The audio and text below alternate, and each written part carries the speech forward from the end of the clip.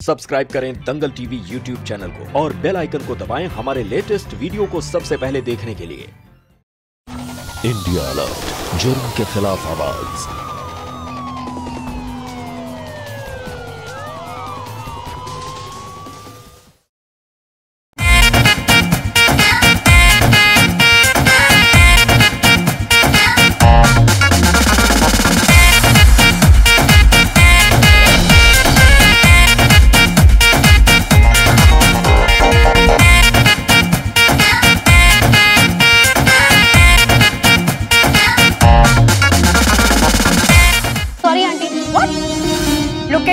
Aunty लगती हूँ मैं तुम्हें? हाँ, तुम क्या लगते हैं? तुम ये शॉर्ट कपड़े पहन के बहुत अच्छी लग रही हो, अम्मा लग रही हो तुम। अरे लेके जाओ इसे यहाँ से। कौन लेके आ गया इसे क्लब में?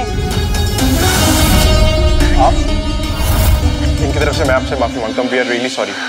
कैसे कैसे आंटियों को लेके आते हो यार यहाँ पे? समीर, मॉम आपका दिमाग खराब हो गया है क्या? पर ये क्या कपड़े डाले हैं? पर ये कैसा मेकअप किया है? वो एक्चुअली मैंने सोचा कि मैं जाके देखूं कि क्लब में तुम कैसे काम करते हो। ये नाइट क्लब है, यंग क्राउड के लिए, आपके लिए नहीं। और आप ऐसे कपड़े डाल के मेरे क्लाइंट से झगड़ क्यों रही है? वो बदतमीज लड़की ना मुझे आंटी बुला रही थी। आंटी नहीं बोलेगी तो क्या बोलेगी? मैं तुम्हारी मॉम हूँ, लेकिन इसका ये मतलब नहीं है कि पूरी दुनिया के लिए आंटी बन गई। मॉम, मेरे पास इन सब का टाइम नहीं है। मुझे और शर्मिंदा मत करिए। आप जाइए, घर जाके कपड़े चेंज करिए। ओके, ठीक है, fine.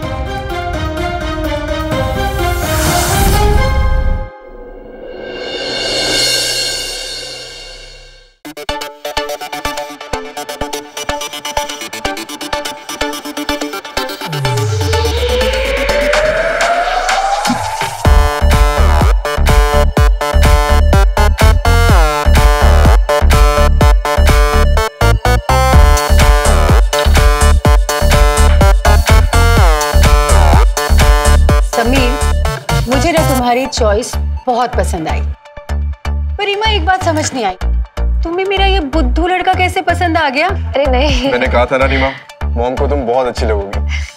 Thank you so much aunty, आपने मेरे सारा नर्वसनेस ही खत्म कर दिया। नेक्स्ट मंथ मेरे पेरेंट्स यहाँ पर आ रहे हैं। वाह, उन्हें घर पर लेकर आना ना, तुम्हारी शादी की बात कर लेंगे। ठीक है।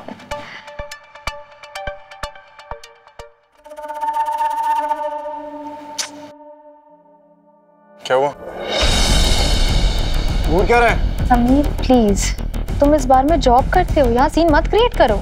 लेकिन वो तुम्हें गंदी नजरों से देख रहा था।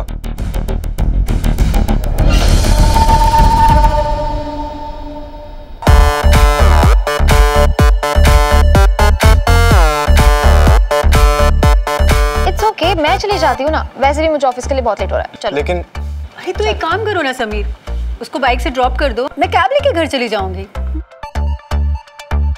ठीक है, टेक केयर बेटा, बाय।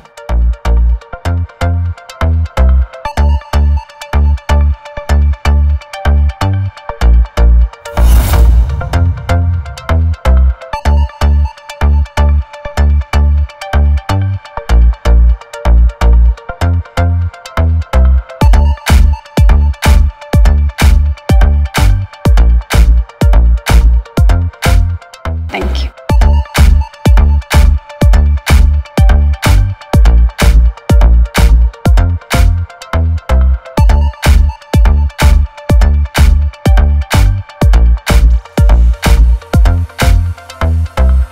तो तुम मेरे बेटे की गर्लफ्रेंड को घूर रहे थे?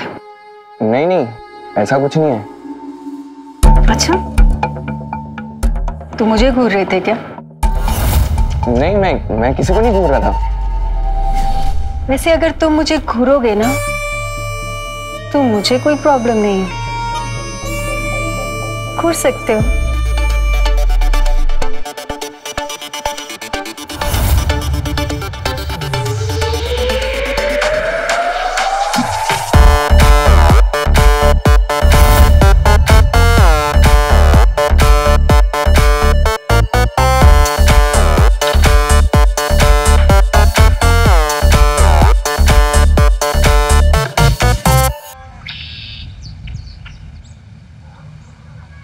देखिए, पार्सल पे यही एड्रेस लिखा हुआ है। मैं सही पता पे आया हूँ।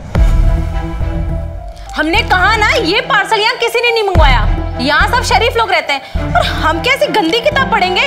वापस लेके जाओ इसको। पर घर में सबसे पूछ तो लीजिए, किसी ने मंगवाया होगा। हाँ हाँ रुकिए 1 मिनट, लाइए मुझे दीजिए। कहाँ साइन करना है बताइए।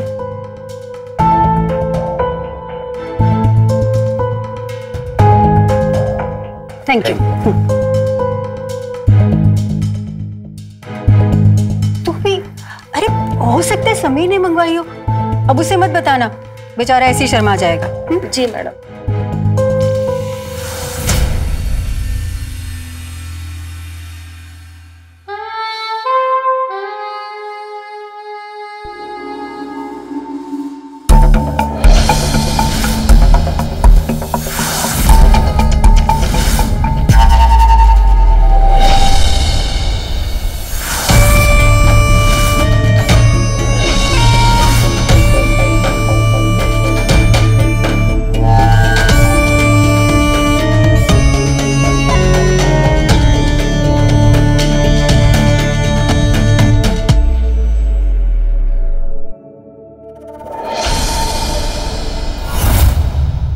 अरे झिलो, जरा समीर को तो फोन लगा, काफी देर हो गई, आया नहीं। हाँ जी मैडम। मॉम, देखिए मेरे साथ कौन है।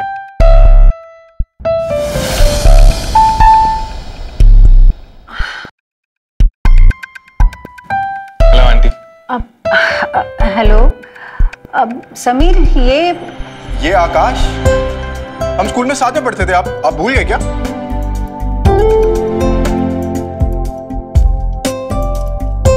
आप भूल गए क्या? आकाश,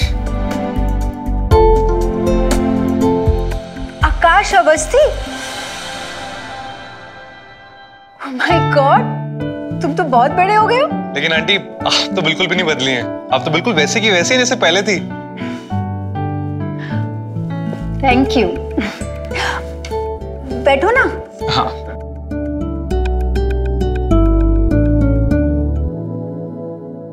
तुम्हारी फैमिली तो आगरा शिफ्ट हो गई थी ना, फिर तुम यहाँ कैसे? जी, वो अभी भी वही हैं। एक्चुअली मुझे वहाँ पे नौकरी नहीं मिल रही थी, तो समीर ने कहा कि इसके क्लब में बाउंसर्स की जरूरत है, तो बस मैं आ गया और इसने नौकरी भी दिलवा दी है मुझे। Thank you Sameer. फॉर्मेलिटी मत कर यार, बहुत भूख लगी है, चल नाश्ता करते हैं। वैसे आकाश, रह कहाँ रहे हो यहाँ पर? जी आंटी, अभी मैं जेपी गेस्ट हाउस में ठहरा हूँ, बट साथ साथ पीजी भी देख रहा हूँ। पीजी? कमाल है, अपने बेस्ट फ्रेंड के होते हुए तुम पीजी में रहोगे। क्यों समीर? You're right, mom. तू आज से यहीं रहेगा। अरे नहीं नहीं समीर आंटी, मैं आप लोगों को परेशान नहीं करना चाहता हूँ। It's okay. पर हम तो तुम्हें परेशान करना चाहते हैं ना। चल नाश्ता करने के बाद तेरा सामान ले आते हैं। Thank you.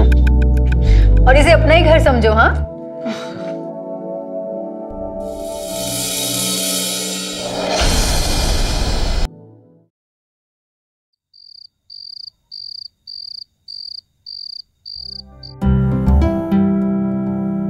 Akash welcome. तुम्हारे लिए ना वो ऊपर का रूम सेट कर दिया है। समीर, आकाश को उसका रूम दिखा देना, अपना घर समझना। Thank you so much aunty.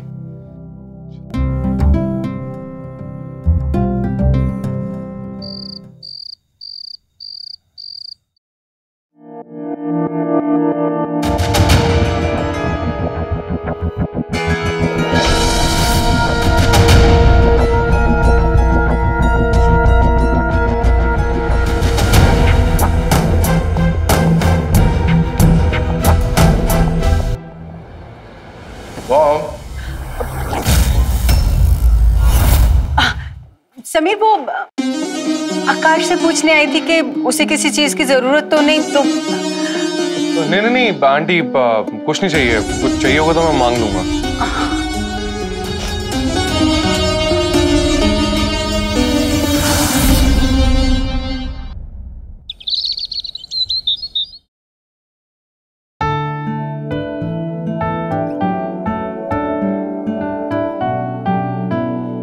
Mom, हाँ, मैं मार्केट तक जा रहा था, आपको कुछ चाहिए? अरे नहीं समीर, सब कुछ है घर में, कुछ नहीं चाहिए।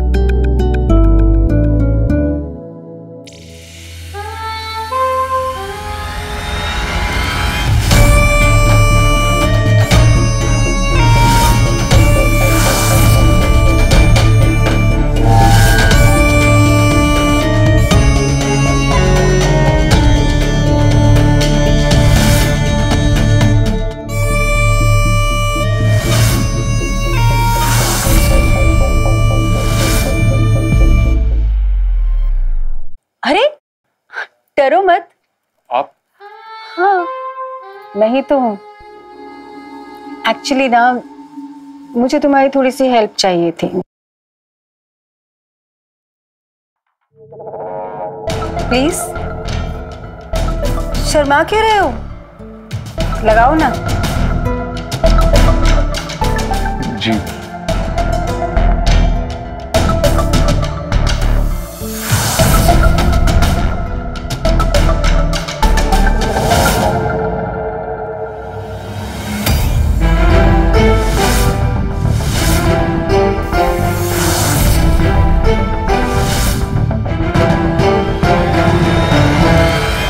भैया जी नाश्ता तैयार है। हाँ जी लोग आ रहे हैं, जाओ जाके तैयार करो।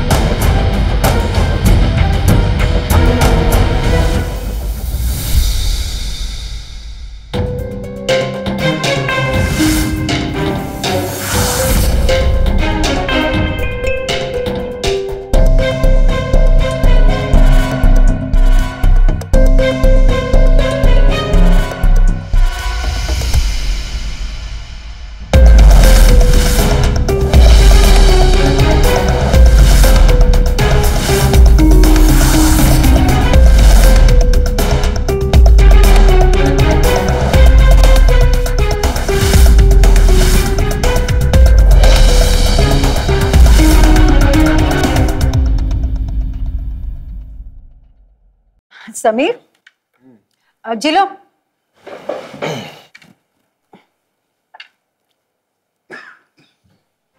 और कैसा रहा दिन? बढ़िया। क्या जिलो दीदी, आज फिर पोहा? रोज रोज एक ही नाश्ता, कल पराठा बनाना। जी भी। आकाश, मैनेजर का फोन आया था, वो कहते हैं आज जल्दी जाना पड़ेगा, कोई बड़ी पार्टी है। पार्टी? मास थीम पार्टी, काफी अच्छा क्राउड आने वाला है। रीमा भी होगी वहां पे, और तेरे लिए भी अच्छी सी लड़की ढूंढ देंगे। दोनों डबल डेट पे जाएंगे।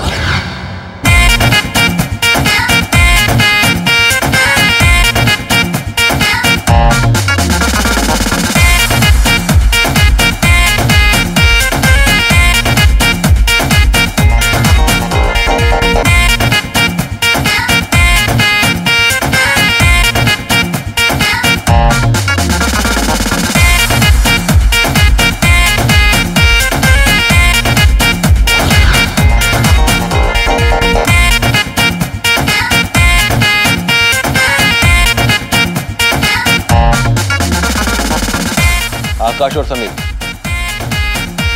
वैसे तो यहाँ सोफिस्टिकेटेड लोग आए, लेकिन पीने के बाद कोई होश में नहीं रहता, ठीक है? तो तुम यहाँ पर सेंटर स्टेज संभालोगे, और Sameer gate number 1, fast.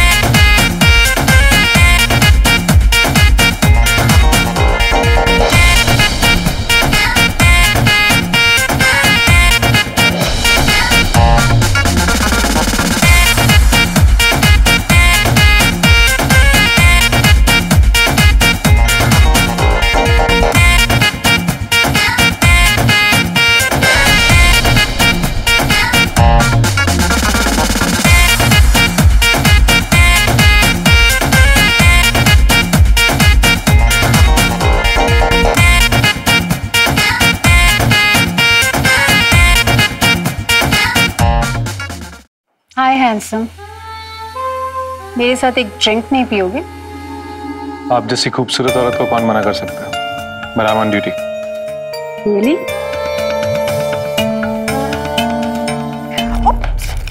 Sorry sorry aunty. What? Look at me. Aunty लगती हूँ मैं तुम्हें? हाँ, आंटी लगती हूँ? आंटी को आंटी ना बोलूं तो क्या बोलूं? तुम क्या लगता है? तुम ये शॉर्ट कपड़े पहन के बहुत अच्छी लग रही हो, अम्मा लग रही हो, तुम मुझे आंटी बोल रहे हो? अरे लेके जाओ इसे यहाँ से। कौन लेके आ गया इसे क्लब में? प्लीज प्लीज संभालिए खुद को। अरे आप प्लीज जाइए। अरे देखो ना बदतमीज लड़की। बदतमीज तुम खुद होगी। क्या लेकिन हाँ? तुम अपने आप को देखो। मेरी बात सुनिए। अरे लेकिन एक सेकंड, झगड़ा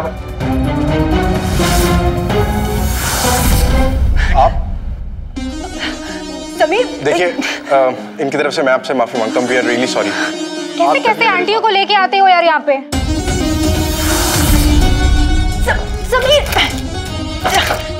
मॉम आपका दिमाग खराब हो गया है क्या? और ये क्या कपड़े डाले हैं और ये कैसा मेकअप किया है? वो एक्चुअली मैंने सोचा कि मैं जाके देखूं कि क्लब में तुम कैसे काम करते हो। ये नाइट क्लब है, यंग क्राउड के लिए, आपके लिए नहीं। और आप ऐसे कपड़े डाल के मेरे क्लाइंट से झगड़ क्यों रही है? वो बदतमीज लड़की ना मुझे आंटी बुला रही थी। आंटी नहीं बोलेगी तो क्या बोलेगी? मैं तुम्हारी मॉम हूँ, लेकिन इसका ये मतलब नहीं है कि पूरी दुनिया के लिए आंटी बन गई। मॉम, मेरे पास इन सब का टाइम नहीं है, मुझे और शर्मिंदा मत करिए। आप जाइए, घर जाके कपड़े चेंज करिए। ओके ठीक है फाइन।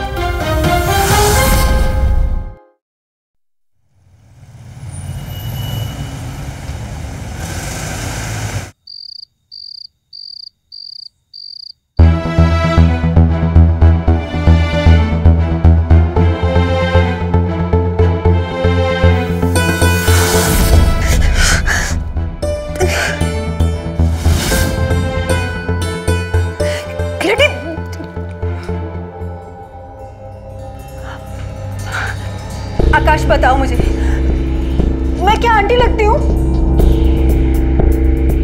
हाँ लगती हो, लेकिन आंटियां मुझे बड़ी पसंद है।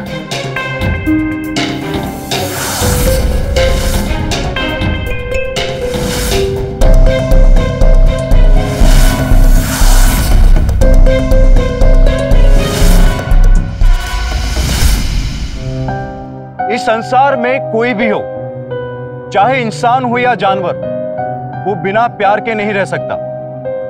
लेकिन आकाश और माधुरी के बीच ये जो शारीरिक संबंध बन रहा था, क्या वो प्यार का संबंध था या महज एक हवस? नमस्कार, मैं गिरीश जैन। क्राइम अलर्ट के आज के इस नए एपिसोड में हम आपके सामने लेकर आए हैं रिश्तों को शर्मसार कर देने वाली घटना। माधुरी के पति को गुजरे 10 साल हो गए थे और किसी भी उम्र के स्त्री या पुरुष के लिए दोबारा विवाह करना या प्रेम संबंध बनाने में कोई गलत बात नहीं है, लेकिन सही चीज भी अगर गलत तरीके से की जाए तो वो गलत हो जाती है। अपने बेटे के दोस्त के साथ शारीरिक संबंध बनाकर माधुरी अपने बेटे समीर के विश्वास का फायदा भी उठा रही थी, और वहीं आकाश, जो समीर के बचपन का दोस्त था, वो भी उसे धोखा दे रहा था। और ये तो बस इनके कुकर्मों की शुरुआत थी। इनके नाजायज संबंध रिश्तों पर क्या असर डालते हैं, आइए देखते हैं।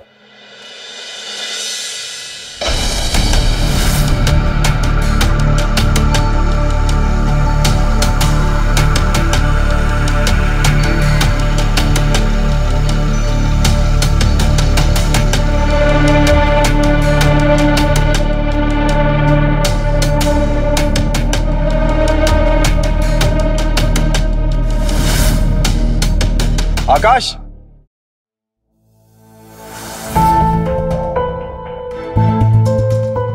आकाश, क्या हुआ?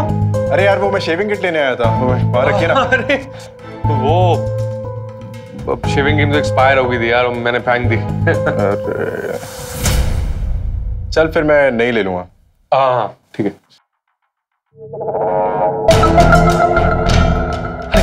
अब प्लीज निकलिए यहाँ से। अरे आप निकलिए प्लीज प्लीज। अरे अब निकलिए यहाँ से। अरे अरे अब जाइए ना, जाइए प्लीज प्लीज जाइए।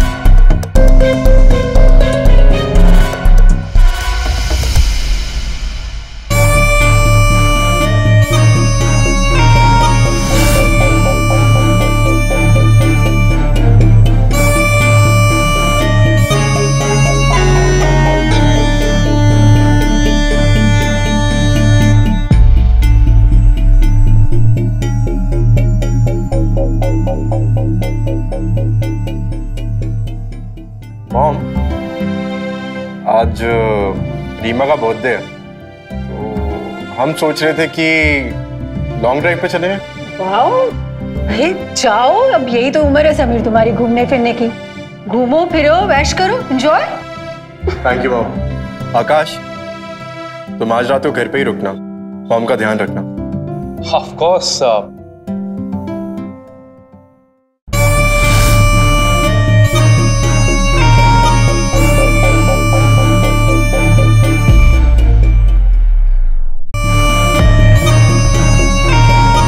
जिलो। जी मैडम। तू कह रही थी ना कि तुझे अपने मामा के घर जाना है? जी मैडम। तो एक काम कर, आज ना तू अपने मामा के घर चले जा। मैडम अभी नहीं, वहां जाने के लिए ना बस नहीं मिलेगी, कल सुबह चली जाऊंगी। तो बस से क्यों जाएगी? टैक्सी से जाना, मैं तुझे टैक्सी के पैसे देती हूँ।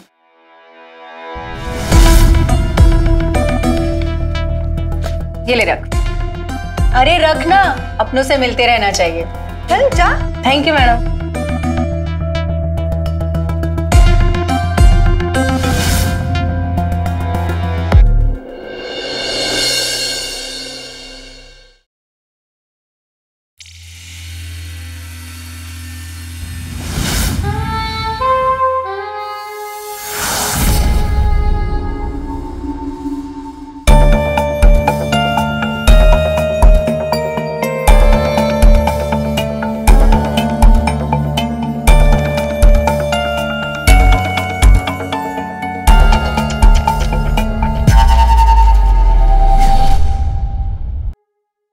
जान ही ले लोगी क्या आंटी? कमाल है, इस उम्र में भी कोई इतना खूबसूरत कैसे हो सकता है? हाँ, क्योंकि मैं वाइन की तरह हूँ। जैसे जैसे उम्र बढ़ती है नशा बढ़ता जाता है। जैसे चाम पीने को नशा आता है ना, ऐसे आपको देखकर एक अलग सा नशा आता है।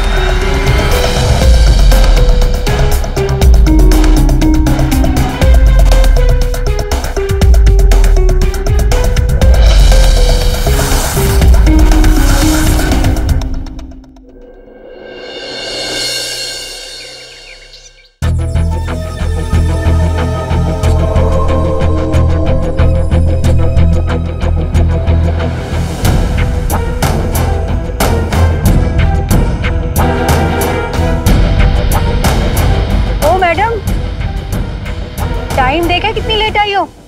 घर का सारा काम बाकी है, बर्तन साफ नहीं हुए हैं, खाना नहीं बना है, और तुम महारानी की तरह टहल रही हो। हाँ, काम तो बहुत पड़ा है, लेकिन आज मेरा काम करने का मूड नहीं है।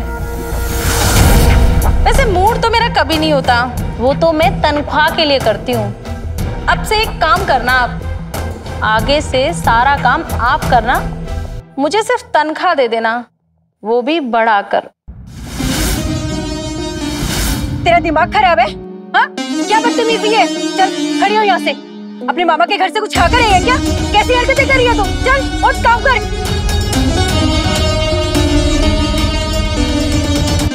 मामा जी के घर तो मैडम गई नहीं थी मैं तो यहीं पर थी जब आप और आकाश घर पर थे। घर पर? फिर मैंने तो तुझे नहीं देखा। छुप कर बैठी थी ना मैडम, बोल कर बैठती तो ये वीडियो कैसे बनाती?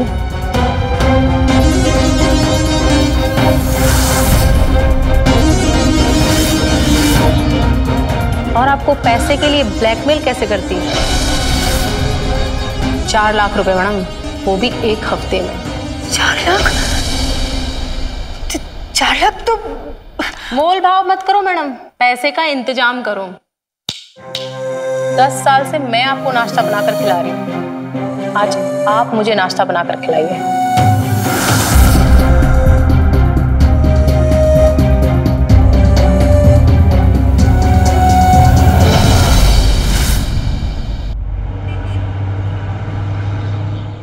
कभी सोच भी नहीं सकती थी कि ये चिल्लो की बच्ची इतनी चालाक निकलेगी। किस मुसीबत में फंसा दिया उसने हमें। समीर आप पर सबसे ज्यादा भरोसा करता है, वो झिलो की बात कभी नहीं मानेगा, लेकिन लेकिन झीलों के पास हमारा वीडियो है। वो वीडियो किसी तरह से डिलीट कर देना उसके पास से, तो हम बच सकते हैं। पर कैसे? सोचना पड़ेगा, और सोच भी लिया।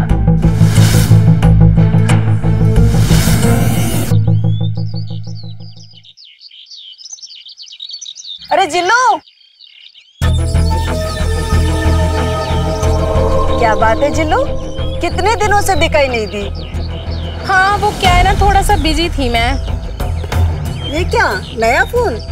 तेरी मैडम ने तुझे दिवाली का बोनस एडवांस में दे दिया है क्या? बोनस नहीं, लॉटरी लगी है, लॉटरी। हाँ तेरा फोन खराब हो गया था ना? हाँ। तू भी क्या याद करेगी? ये ले, मेरा पुराना फोन रख ले। सच्ची? हाँ, अब मैं चलती हूँ।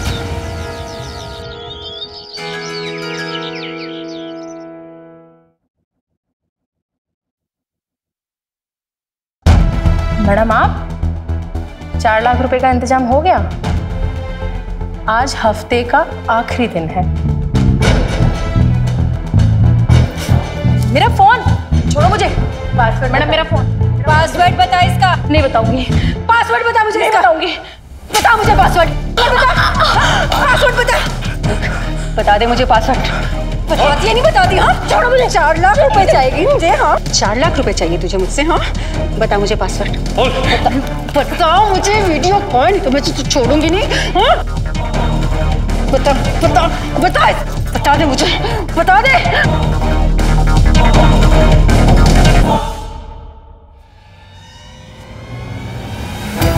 माधुरी, तो मर गई है। मैंने नहीं मारा।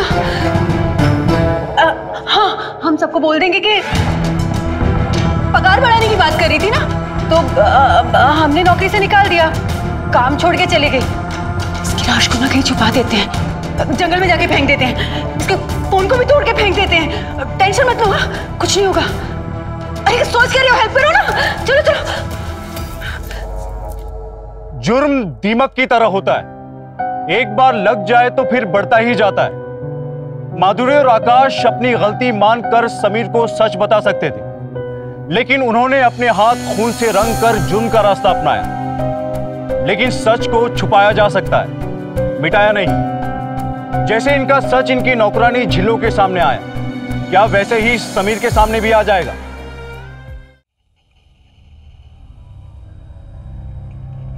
आकाश, आज मैंने नई साड़ी पहनी और तुम मेरी तरफ देख भी नहीं रहे। हमने 2 दिन पहले किसी का मर्डर किया, तुम्हें साड़ी की पड़ी है। बाहर हैं हम लोग, आराम से बात करो।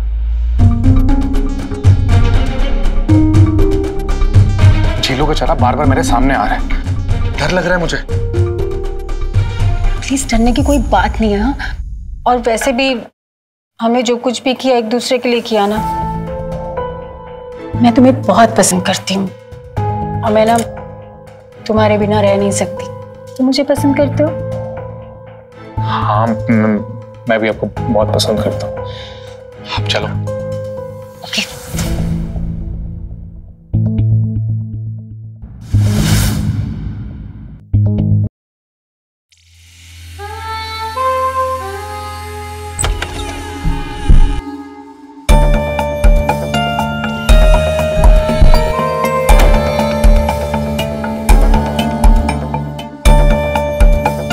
हर्बल रोमांस रूम में करना जरूरी है क्या? हमारे घर में हॉल भी है, हॉल में सोफा भी है और सोफा ना बहुत मजबूत है। लेकिन समीर अपनी गर्लफ्रेंड के साथ घूमने गया है और झीलों ऊपर।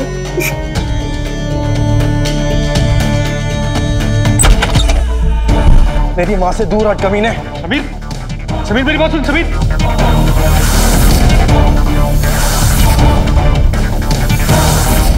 समीर, समीर मेरी बात सुन। समीर, समीर, मैंने तुझे अपना दोस्त समझा था कमीने, नौकरी दिलाई, घर पर रखा और तू समीर मेरी बात समझ, ऐसा कुछ भी नहीं है समीर। समीर छोड़ो, समीर छोड़ो, समीर छोड़ो उसे। हाँ, मेरा और आकाश का अफेयर है, तो क्या गलत है उसमें? मॉम, आकाश मेरे स्कूल का दोस्त है। अगर आपको अफेयर करना है तो अपने किसी उम्र के आदमी के साथ करिए ना। चुप! मैं तुम्हारी माँ हूँ, तुम मुझे सिखाने की कोशिश मत करो कि मुझे क्या करना चाहिए और क्या नहीं, समझे तुम? चिल्लाने से गलत सही नहीं हो जाएगा। अगर आप कुछ गलत कर ही नहीं रही थी तो पहले मुझे बताया क्यों नहीं? आपको भी पता है आपका रिश्ता कितना गलत और घटिया है। समीर, तू प्लीज इनसे इस तरह से बात मत कर। मेरी माँ के बीच में मत आ। अपना सामान लेकर निकल यहाँ से। वो कहीं नहीं जाएगा। आकाश ना यहीं रहेगा। अगर तुम्हें प्रॉब्लम है ना तो तुम निकलो घर से। माँ, आप ऐसा क्यों कर रही हैं? आप अपने बेटे की साइड छोड़ के इसकी साइड ले रही हैं। आपको पता है ना, रीमा के घर वाले आने वाले हैं शादी की बात करने के लिए। अगर उनको इसके बारे में पता चलेगा तो वो रीमा की शादी ऐसे घर में नहीं करेंगे जहां उसकी सास ऐसी अश्लील हरकतें करती हो। अच्छा, तुम और रीमा जो करो वो सही और हम जो करें वो गलत, मुझे ना कोई फर्क नहीं पड़ता। तुम्हारी गर्लफ्रेंड और तुम्हारी उस गर्लफ्रेंड के माँ बाप क्या सोचते हैं मेरे बारे में? मुझे अपनी लाइफ जैसे जीनी है मैं वैसे जीऊंगी। मैं और आकाश एक दूसरे को पसंद करते हैं, वो यही रहेगा इसी घर में मेरे साथ। और अगर तुम्हें प्रॉब्लम है ना तो तुम देख लो तुम्हें क्या करना है। चलो आकाश।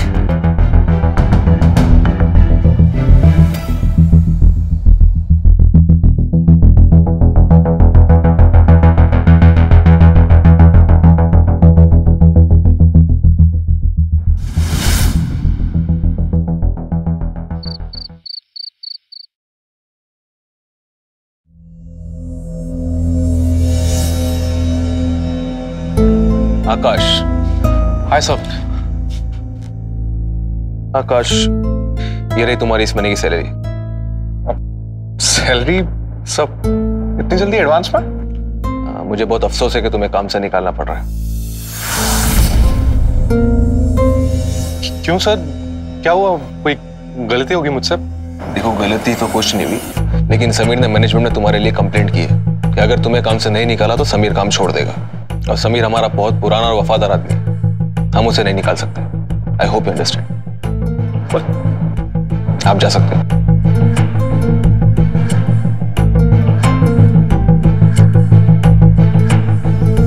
विकी,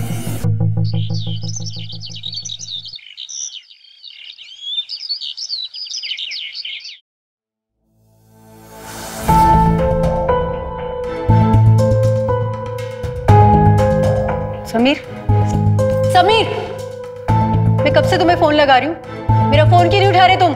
मैं काम में बिजी था और सच कहूं तो मुझे आपकी कोई बात सुननी भी नहीं है। मैं तुम्हारी माँ हूँ और तुम मुझसे इस तरह से बात नहीं कर सकते। अच्छा, आप चाहे जो मर्जी करें लेकिन मैं सच भी नहीं बोल सकता। मुझे तुमसे कोई बहस नहीं करनी।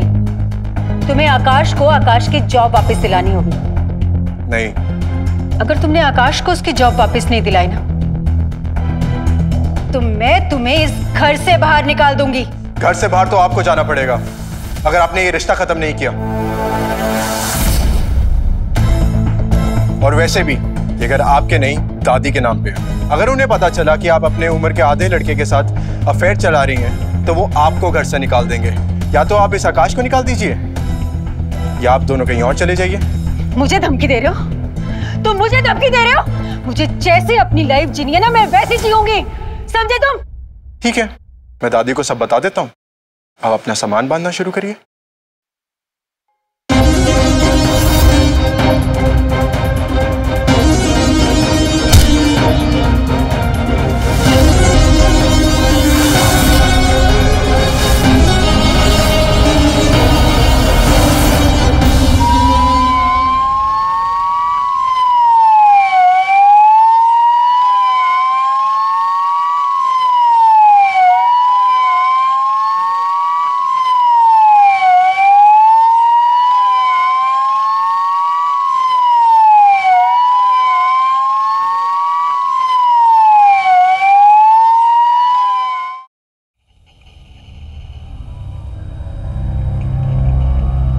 समीर, समीर, समीर मेरा बेटा।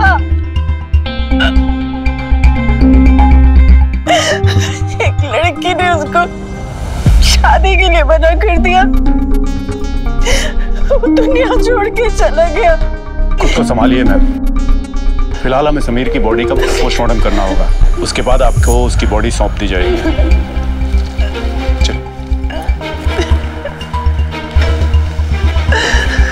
बेटा, अरे वाह, क्या एक्टिंग करती हैं आंटी। क्या करूं, करना पड़ता है ना प्यार के लिए। वैसे अब ना हमें कोई साथ में रहने से रोकने वाला नहीं है, कोई धमकाने वाला भी नहीं है। अच्छा सुनो ना, ये मैं फालतू के ड्रामों से तंग आ गया हूँ। पहले झिलो और फिर ये समीर। कुछ दिनों के लिए कहीं बाहर चलते हैं ना। गोवा चलते हैं और आप रिश्तेदारों से कह दूंगी समीर की आत्मा की शांति के लिए हरिद्वार जा रही हूँ।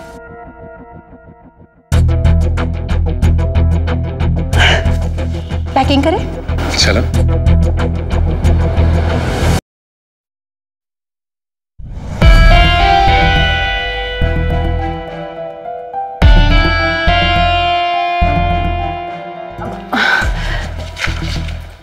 इंस्पेक्टर, आप और बैग पैक करके कहाँ जा रहे हो? आपको तो पता है ना इंस्पेक्टर, समीर बस उसकी आत्मा की शांति की पूजा करवाने हरिद्वार जा रहे हैं।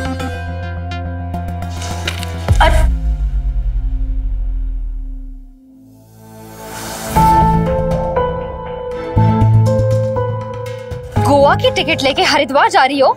नहीं, वो झूठ बोलने की कोशिश भी मत करना। मैं सब जानती हूँ। आपने ही मारना समीर को, जैसे कि आपने उस झिल्लो को मारा था।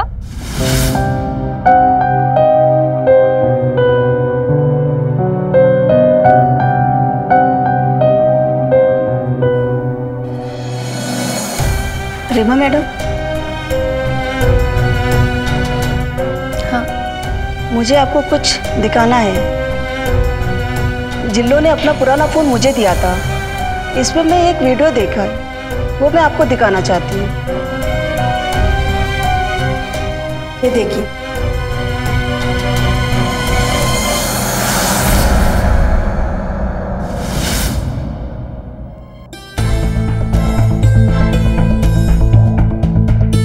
रीमा मैडम, मुझे लगता है कि इन दोनों ने ही जरूर समीर जी और जिल्लो को कुछ किया है। जवाब दीजिए मुझे, आपने ही मारा समीर को? हाँ, मारा है मैंने उन दोनों को। नहीं, क्या करती मैं, बोलो। वो जिल्लो ना, उसे सब पता लग गया था हमारे बारे में, और वो नौकरानी ना मुझे ब्लैकमेल कर रही थी। और समीर, वो उसने आकाश को नौकरी से निकलवा दिया। मेरा बेटा होकर मुझे धमकी दे रहा था कि घर वालों को बताकर ना मुझे घर से बाहर निकलवा देगा। होने देती है मैं, होने देती सब। आपने ये खून अपना लालच और अपनी हवस पूरी करने के लिए किया है। मजबूर थी ना मैं, बोलो, मजबूरी में मारा ना मैंने। हाँ, गिरफ्तार कर लो इन दोनों को। इंस्पेक्टर चलो। हाँ प्लीज, मैं इसमें बिल्कुल शामिल नहीं हूँ इंस्पेक्टर साहब।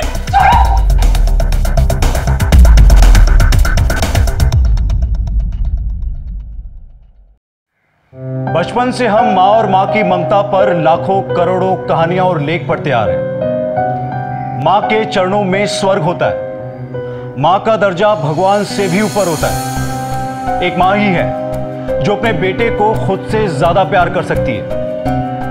लेकिन आज की ये कहानी देखकर यह साबित हो जाता है कि हर माँ एक जैसी नहीं होती। कुछ औरतें अपने स्वार्थ के लिए, अपने हवस को पूरा करने के लिए अपने ही बेटे की बलि तक चढ़ा सकती है। इस तरह की घटनाएं हमें सोचने पर मजबूर कर देती कि क्या हम अपनों पर भी भरोसा ना करें। अपने दिल की बात अपने बेटे को समझाने की बजाय पहले उससे सच छुपाना, फिर असमर्थन के कारण उसकी हत्या कर देना। ये सिर्फ गलती नहीं बल्कि जुर्म भी है। इसे दोस्तों एक बात हमेशा याद रखिए कि गलत नियत के साथ किया गया कोई भी काम सही अंजाम तक कभी नहीं पहुंचता। इसी के साथ मैं गिरीश जैन क्राइम अलर्ट के इस एपिसोड में आपसे विदा लेता हूं। फिर मिलूंगा ऐसे ही किसी अपराध से आपको अलर्ट कराने। तब तक be alert, be safe. Crime alert, जुर्म के खिलाफ आवाज।